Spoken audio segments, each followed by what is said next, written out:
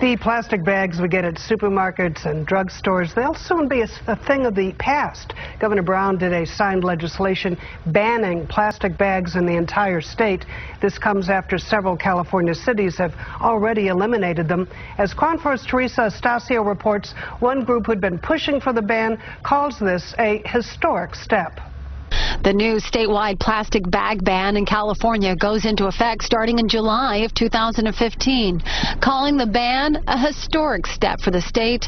Environmentalists have been fighting for this ban for years. This is Allison Chan with Save the Bay. We're so excited. I mean, this is the culmination of 5+ years of diligent hard work at Save the Bay. The plastic bags are a problematic pollutant because they don't biodegrade. Just like all other plastics, they will persist in the environment for years and years and years.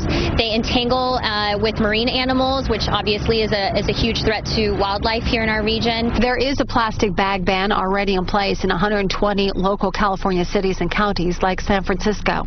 Over 80% of Bay Area residents are living in cities and counties that have banned plastic bags, and we're actually seeing the effects of those local ordinances already in our creeks. The city of San Jose did a survey after 1 year of their ordinance being implemented and found that plastic bag litter in their creeks had decreased by 70%.